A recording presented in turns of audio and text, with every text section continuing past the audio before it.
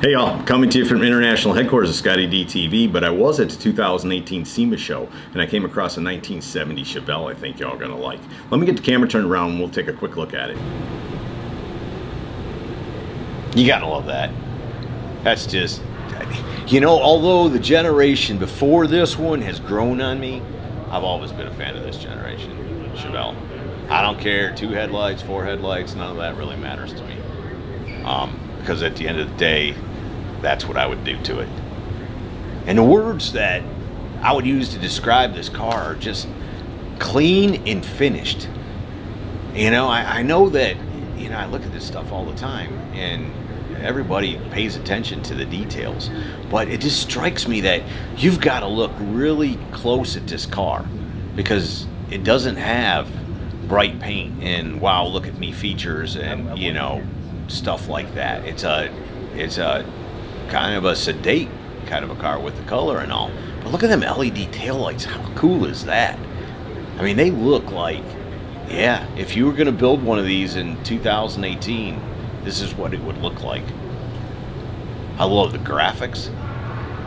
Not overstated. The graphics aren't used to really draw your attention, more to kind of like break up the body color. Who doesn't like a cowl inducted hood? I mean, if you're going to have a Chevelle, then you want a cowl inducted hood. I like the ground effects. I like how it sits low, but very nice. I like how they brought the accent color down underneath here. I think they did a really nice job molding that bumper in and making that chin spoiler. I think that ties in well and looks good.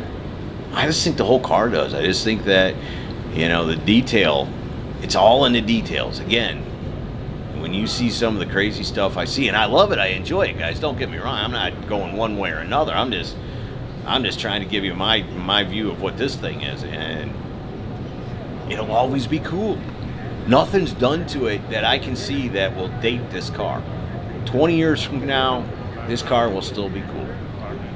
You could pull up, they're gonna be like, well, that's fresh, right? I mean, it's all nicely done, but it's not crazy custom. It's very modern, but yet looks like what you would get from GM in 2018. Actually, yeah, to be honest with you, it looks a lot better than what you'd probably get from GM. But you know what I'm saying. I love the roll bar over the passenger seats in the back. I think that's a very cool idea. And then they use the accent color on that. Again, very nice. I wouldn't change a thing except for its location, which would be right outside my door. But if I had it, I'd want to drive it.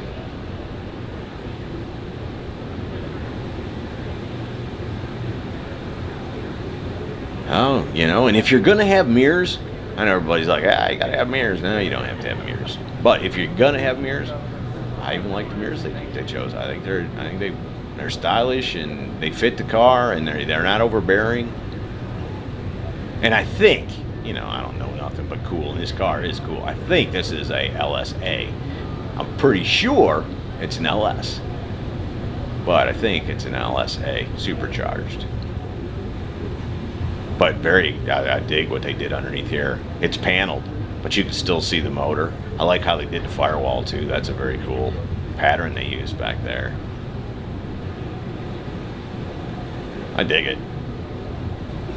So there you go from the 2018 SEMA Show, a 1970 Chevelle Pro Touring Convertible. Hope y'all have enjoyed it. See ya!